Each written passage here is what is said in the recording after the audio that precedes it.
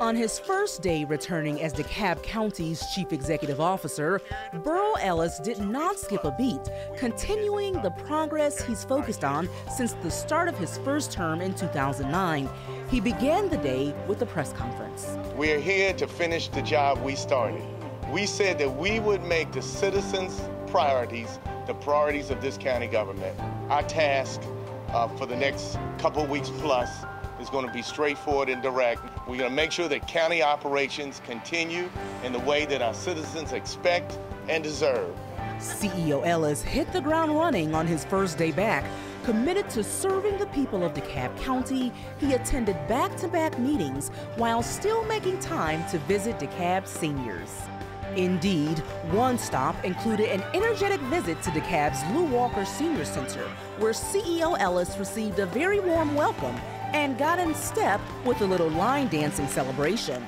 This is a victory shout! There were several more hugs and handshakes for CEO Ellis at a meeting with the Fulton DeKalb Hospital Authority in downtown Atlanta.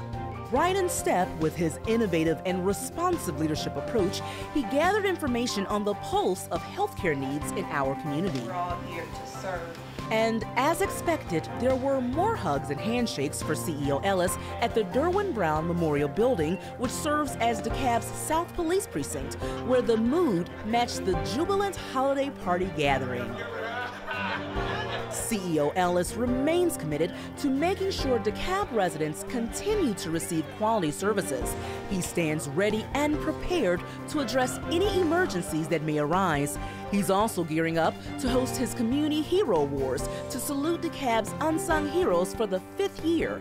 And after years of right-sizing and restructuring government, empowering neighborhoods, and reducing millions of dollars of government spending, he's now ensuring the best possible handoff to our incoming CEO-elect, Michael Thurmond.